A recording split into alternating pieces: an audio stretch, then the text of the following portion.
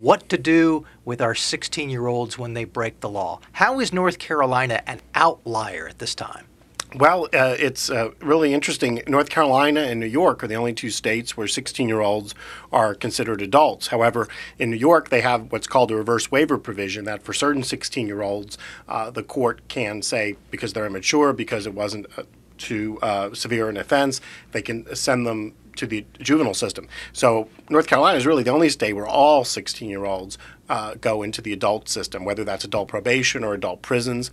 And what we've seen from the research is the juvenile justice system for those this age is really much more effective in rehabilitating. The juvenile system focuses a lot more on strengthening the family, which is really the key for 16-year-olds. And in juvenile facilities, these youngsters are much safer, less likely to be raped or assaulted.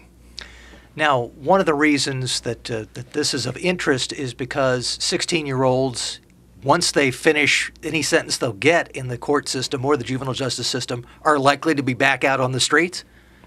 Well, that's right. I mean, obviously, if we talk about somebody who's serving life without parole for, a homicide or something like that, we don't want to spend really $1 on rehabilitating them. But we're talking about 16-year-olds who, whichever system they go to, they're going to be back within several years while they're still in their prime crime-committing years.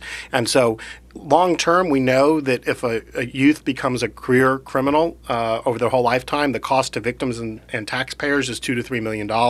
So we have a big stake in turning around these wayward youths. And the research clearly indicates that the juvenile system is best situated to do that.